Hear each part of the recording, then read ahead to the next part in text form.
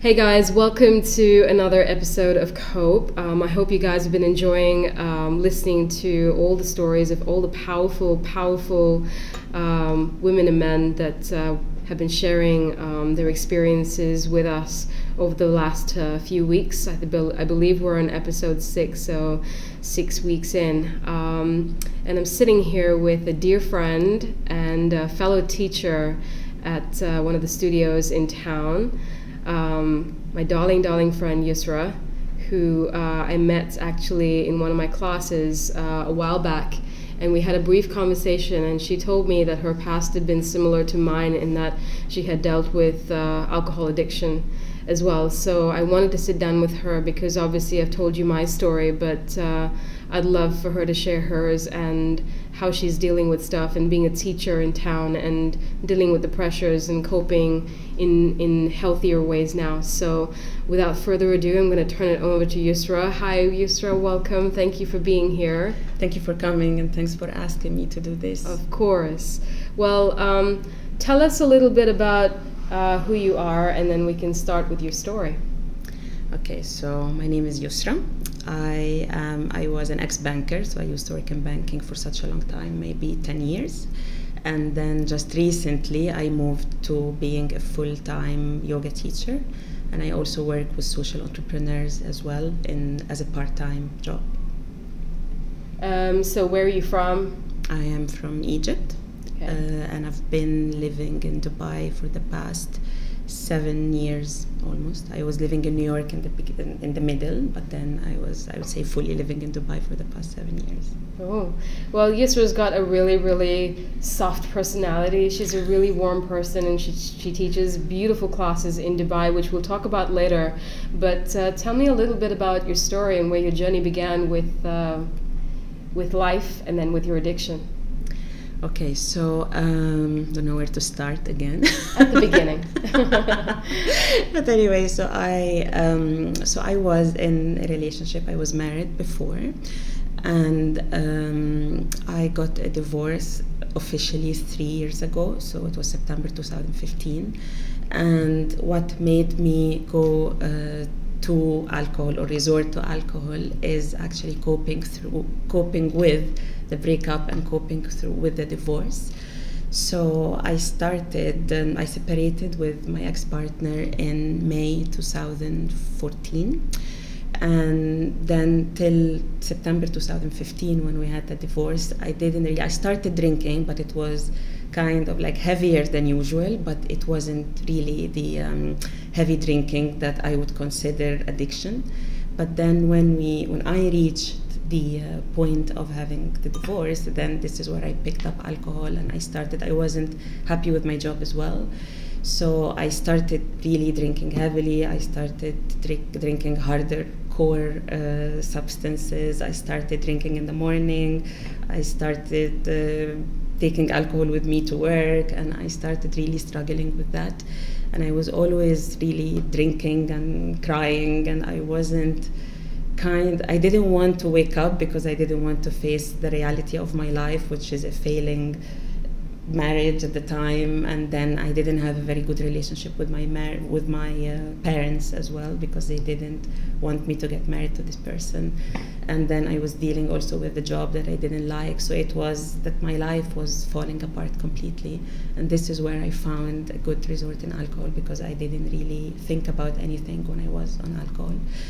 And that's it really with the alcohol story. But then it became worse and worse and worse until at one point I was out, and then I really fell apart completely, and then I started vomiting in the bathroom, and it was really not a nice scene. So a friend of mine came to me, and then she was like, you really need to get out of this, because it's not working. If you need to live for the next 30 years or so, then you need to live healthy and happy.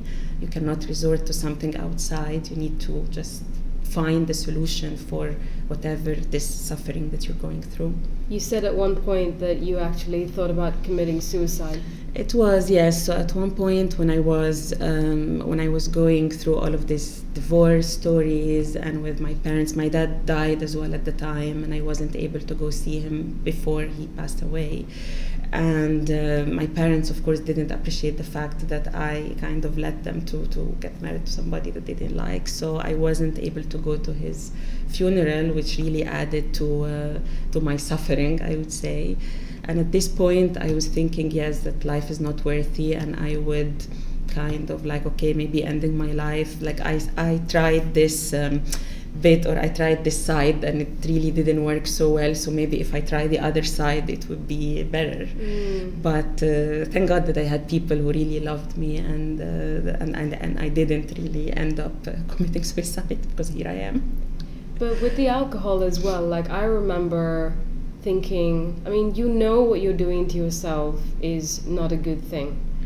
Why was it so hard to stop? Was it because of all the thoughts that were like waiting, like a floodgate would open if you actually stayed sober, and it was basically not wanting to think those thoughts? Or like, you know what you're doing is not good for you?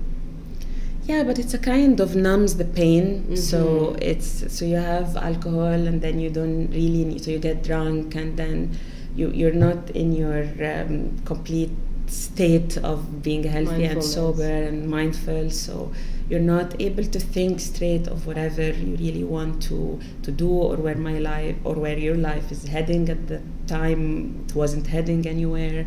So it's a kind of numbing the whole pain, and it's easier than just face it. Like sometimes it makes you feel better because you don't really feel it. You don't really feel it.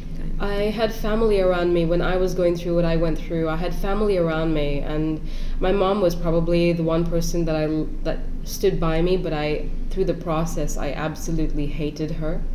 And she would constantly say to me, just stop. And I don't know, people that haven't gone through this stuff. I mean, hopefully, you don't ever have to if you've never had to. But, being someone with an addiction, it's like, yes, I would if I could.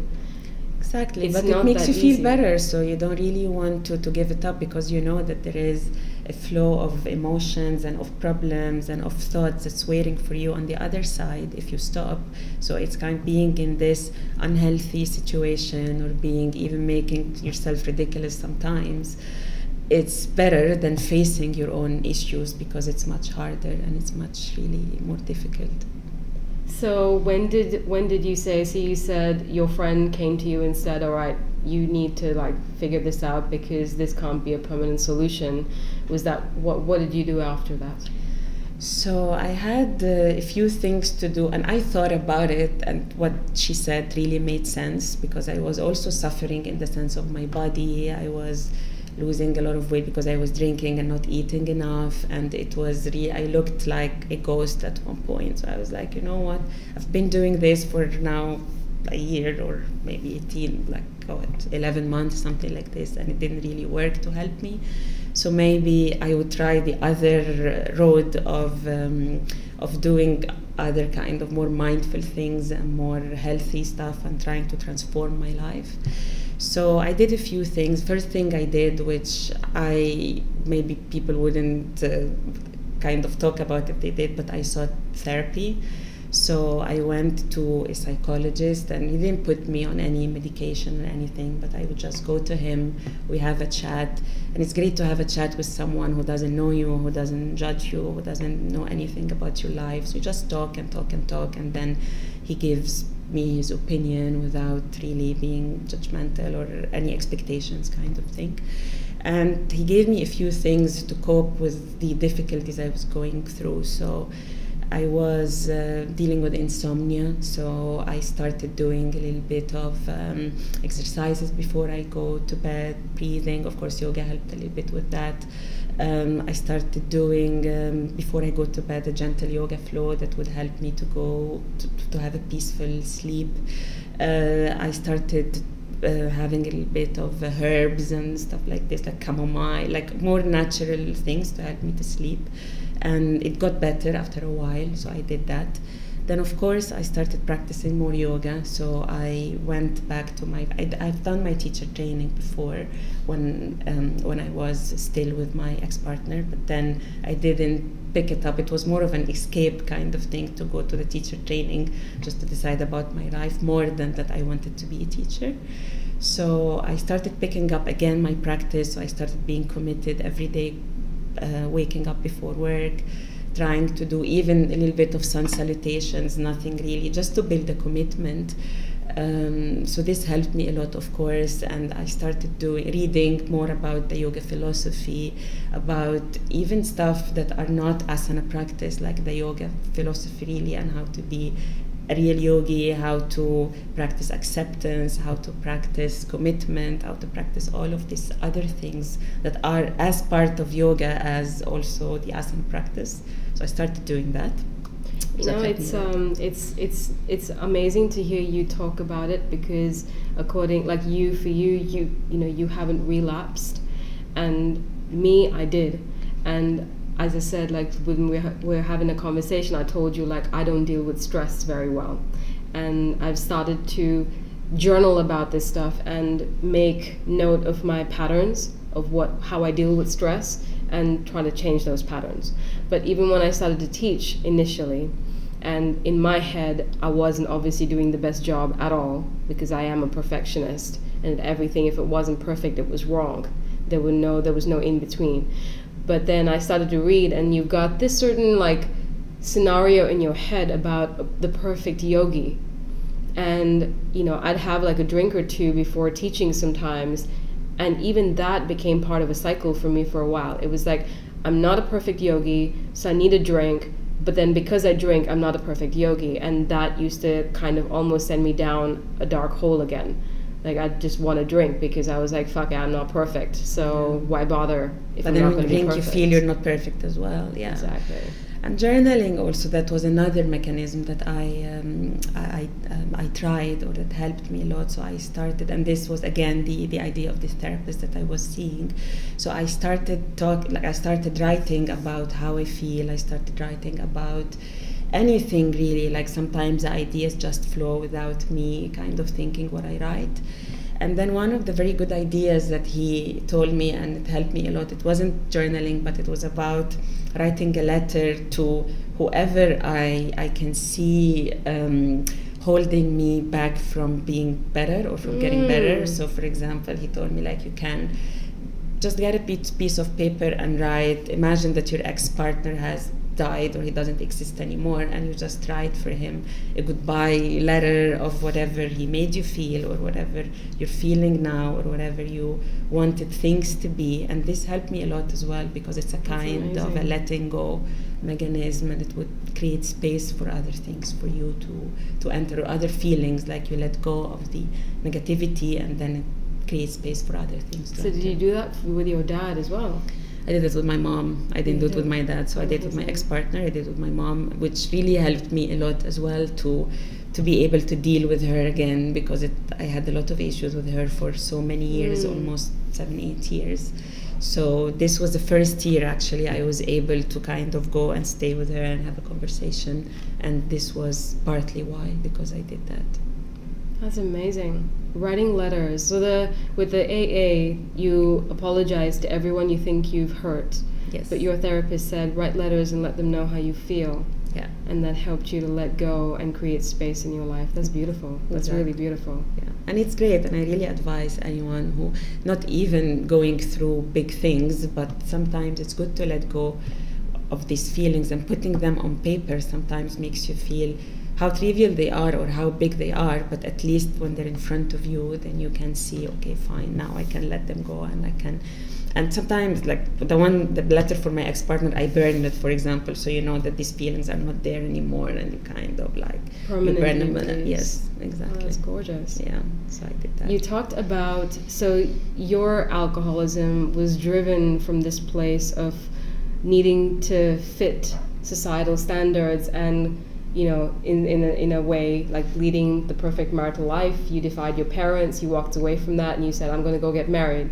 But then it didn't work out, and so you started to feel like, well, life is breaking down around me. and I've disappointed a lot of people, which I can relate to a lot because that's the way Asian cultures work, right? There are these, not pressures, but there are these expectations that are put on you by your own family, and then expectations that are put on you by society. And when stuff like this happens, like divorce, it's a huge oh my God moment where you're filled with fear. It's like, okay, well, what are people going to say? People are going to talk. Now my family doesn't want to deal with me either. You said there was a lot of fear in your life, which is why you wanted to drink as well, just to get rid of that fear. And now looking back on the whole situation, how do you feel about dealing with fear? I think you have to deal with fear to get out of it, in my opinion. But it's, as you said, that you just said now, it's the same in the Middle Eastern cultures. Our culture, like I come from Egypt, and it's the same thing. So growing up as a girl, you have all this expectation that you need to be a good daughter, you need to be a good student, and then you need to get married to the perfect guy, have a kid or two, and this is how your life should be. And I never saw my life going through this pattern. Of course, I was, in my opinion, a good daughter. I was good with my studies. I had a good job. But even when I did that with what I did with my parents or with my marriage, I kind of expected that this could be like the fairy tale, that I went out of the usual. But when it didn't work, it added, again, the same things that you said, this fear of like being accepted back as divorced, which sometimes some Arabs would label you a little bit, that it's kind of not something that is desirable for women, or that just to fit in after being in such a long time in a relationship, just to fit in, back of being single again, if I could call it this way. So it's fear of what's coming, and fear if I'm worthy of being alone, because I was really alone. Like my parents were not with me, my partner wasn't with me. I have friends, but again, I was kind of alone in this situation, and I had to deal with it. So for me, dealing through fear is, of course, important to come out of it, but being or resorting to alcohol was kind of like, okay, I need to hide away from this fear instead of facing it, and instead of kind of try to deal with it. So if this answers your question. I love it, because I think we've had a conversation about this, and I think some really beautiful things have come from you facing your fears. So tell us a little bit about your blog. Yeah.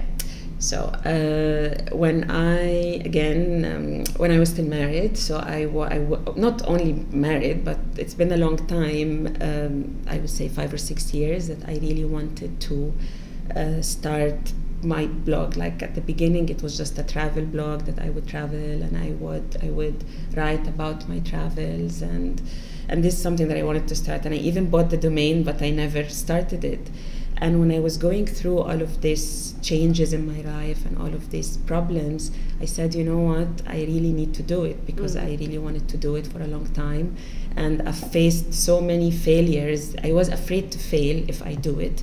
But at this point, I was like, you know what, my life is falling apart anyway, so if I fail till this point, it wasn't really going well, and it failed completely. So what worse could happen? At least it would something. It's like you turn fearless, right? There is no more fear. Exactly. There is nothing more that you're afraid of. So this was one thing that I really started. And at the beginning, I started more about my travels. So in 2000, I resorted to travel as well. So this was one of my coping mechanisms. So in 2016, I went to 6 new countries.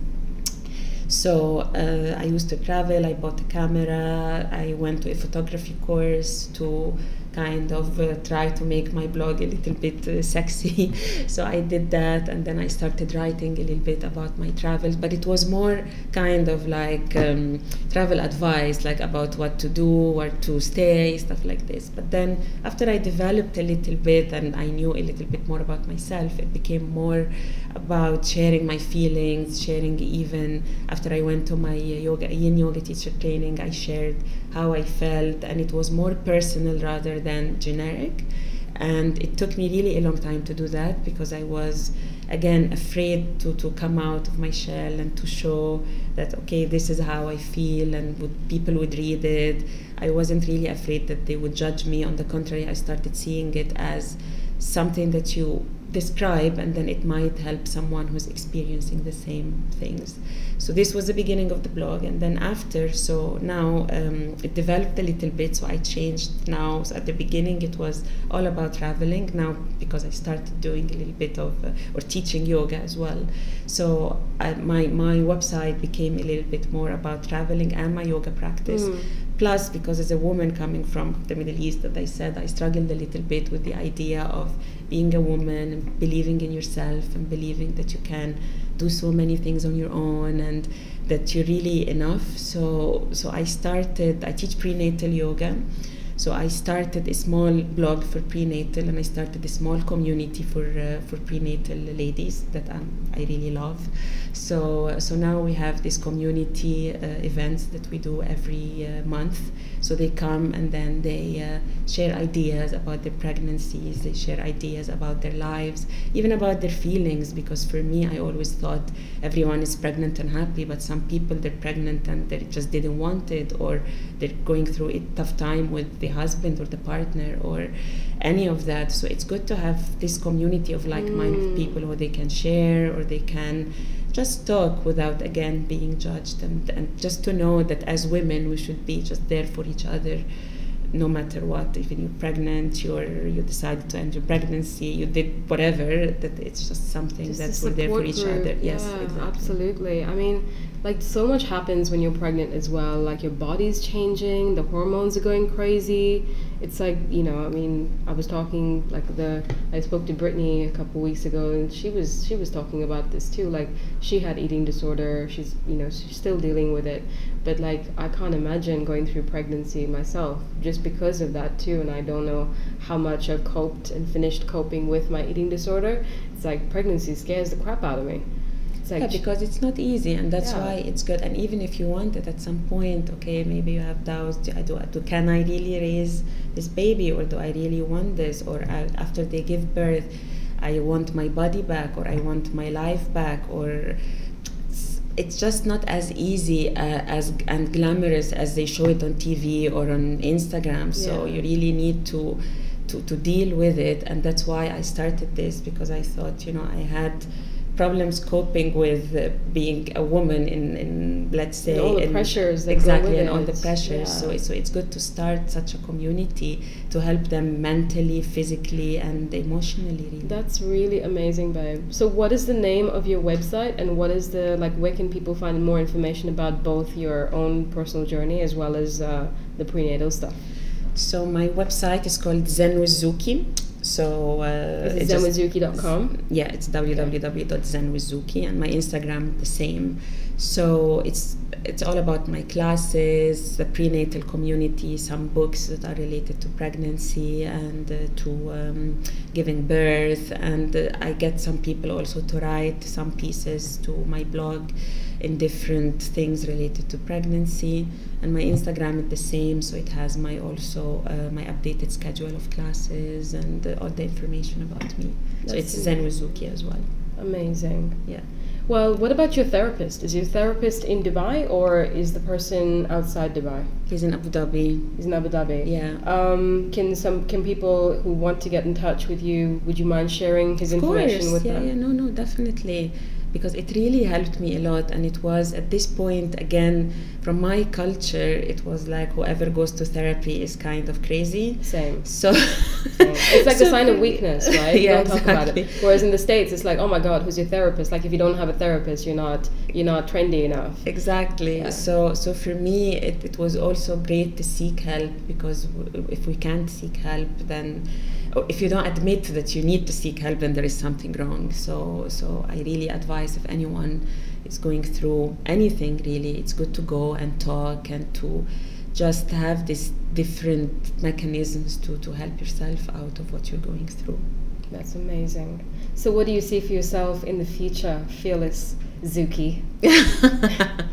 Well, I have to say that I see myself doing the same things after such a long time, that I was trying to be like the perfect banker, the perfect daughter, or the perfect wife, or like whatever. So now I'm doing what I really like, and I'm living the life that I really like. So I would see myself living the same life anywhere really. So now I'm based here in Dubai, so who knows in a couple of years where I will be. But I would like to be, again, I will continue definitely doing stuff for women. So I would like to maybe start something for single moms, or so now that I started with prenatal, that would be maybe a next step. Amazing. So this would be something like I would like to work with women, and I really enjoy it, and I always feel that we as women, coming even from these Eastern cultures, Asian cultures, we don't really achieve our full potentials because of society sometimes. And it's good to start something like this to help women to cope with whatever they're going through, really, either divorce, pregnancy, being single motherhood, whatever it is. I think one of the biggest things that we're raised with, as you said earlier, is this need for a provider and a protector in a man. And when you don't have that, it's almost like you feel incomplete, or you should feel incomplete. And I find that is it's taken me a long time, even when I started to make a decision about getting sober.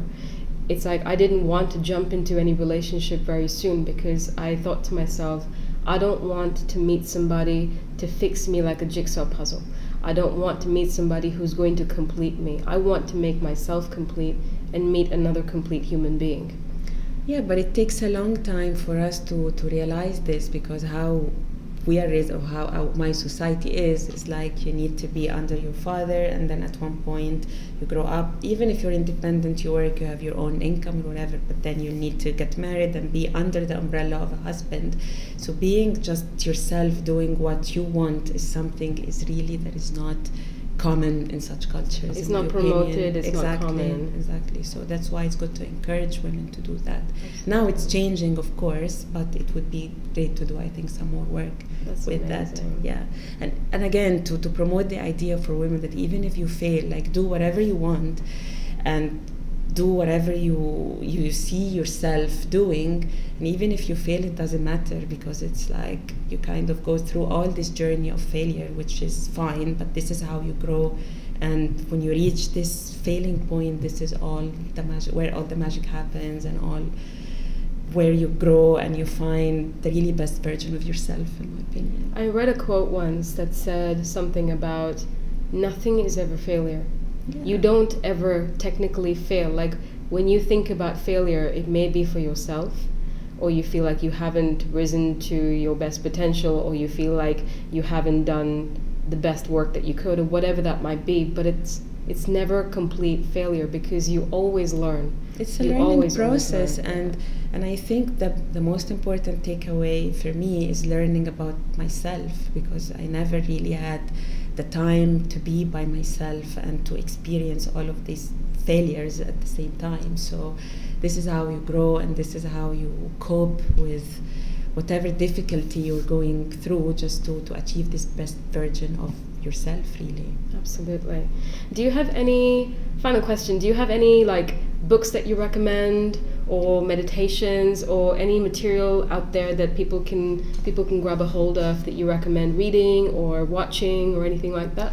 Yeah, there are actually a couple of books that I really like. So and it's all about mindfulness. I do even a lot of my classes, a lot of work in my classes for mindfulness and being in the present moment and enjoy wherever you are and don't stress out or think about the future. So there is a very nice book. It's called Wherever You Go, There You Are. It's by John Kabat-Zinn, if you know him. He's a very good mindfulness, or he's a very prominent mindfulness author. And then there is a Vietnamese author that I always have difficulty pronouncing his name. His name is like Sitch or something. But the book is The Art of Living, and it's really good. And there is a very nice meditation book as well. It's called Meditations to Heal Your Life. It's by Louise Hay. Yes. So that's a very nice book as well. So these are like my 3 top recommended books. Amazing.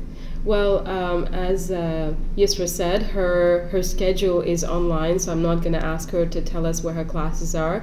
I'll post the link for her Instagram account when I post along with this video / podcast, or whatever you want to call it. And if you guys want to get in touch with Yousra for any additional information, if you're going through something, Yousra has kindly offered to help. And if you need recommendations for a therapist, because I kind of feel like if you're in a place where you're ready to find help, it's important to find the right help. Like for me, my therapist could have been somebody who really helped me out, but I didn't resonate with the person, and he was giving me medication and it was just not working for me. But as Yousra said, like, it's really important to find somebody that you can talk to. I think that becomes the first step, when you can actually say out loud what you're dealing with and hear yourself, admit to yourself that there is something that needs to be worked on. But I hope you guys are doing really well. Yousra, thank you so much for sitting down with me. You're a goddess, girl. You are such a goddess. And thanks for asking me to do this, really. I'm really happy that I did it. I'm so happy to have sat down with you. You were like telling me my own story. So thank you so much. Thanks a lot. Yeah. Have a great day, everybody. And yeah, stay strong and stay amazing and stay real. If someone asks you how you're doing, sit them down and tell them how you're really doing. Because fine is probably the wrong answer always. So know that you're loved and you're supported. And if you have any questions for Yousra, please, or myself, please feel free to ask. Thank you, Yousra, once more. Thank you. Thank you so much. Babe. Thanks.